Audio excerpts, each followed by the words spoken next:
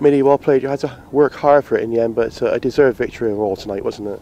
Yeah, we were all very proud of our performances. I think we had a bit of a spell where we did drop off and they took momentum, but I think especially when we conceded, I think we controlled the game very well after that, and yeah, we held out the win.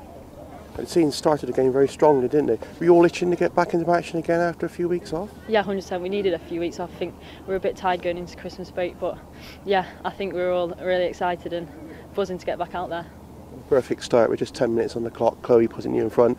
Lovely strike as well, wasn't it? Yeah, well, Hempo's been on fire in training. She's been on fire all the season and she got what she deserved. I think we've been working so hard and it's our time now to show what we can really do.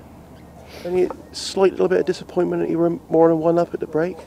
Yeah, and I think, to be honest, we could have got more out of the game than what we did. I don't think we should have conceded, but we'll look back at that and see where we went wrong. And obviously no game's perfect. We have still got a lot to work on from that performance, and yeah, we'll look back on it and put things right next time. We took a penalty for the second one, but beautifully slotted away by Lauren, wasn't it? Yeah, again, Hempo's been on fire. You'd put your money on, your house on for Hempo to finish that, and yeah, she's been on fire, so I was confident that she was always going to finish that.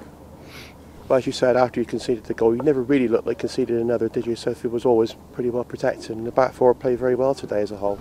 Yeah, well, we've been, from past performances, we have gone 1-0 down before, and then we've struggled to keep our composure, and we've let a few more in, so I think we're learning from that, and everyone can see that we're learning from that, and we're improving every week, and that's most important for us. We're a young squad, and yeah, we've just got to keep improving and keep going upwards.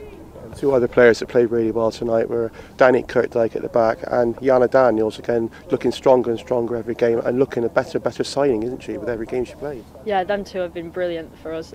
The great signings, and I think they're only getting better and better each week, and yeah, and they've just got to keep pushing on, doing what they're doing and showing what they're doing in training, because they've been excellent, and yeah, it's good to have them out there.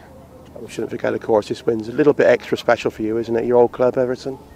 Yeah, we take every game like it's the same for every game, but it is obviously a bit more special when it is against your old club. You've got points to prove, but like I said before, it's still a game, and you've got to treat it like no other.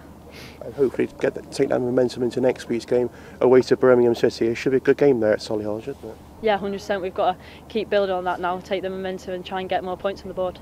And of course the win tonight, of course, means you move up the table, and the table will look better tonight. Yeah, we've got 7 points now, and yeah, like I said before, we just got to keep building and try and get as many points on the board. Well played tonight, Millie. Congratulations on the win, and thanks for coming and talking to us in the freezing cold weather. Go and get in the warm, and best of luck next week at Birmingham. Thanks a lot.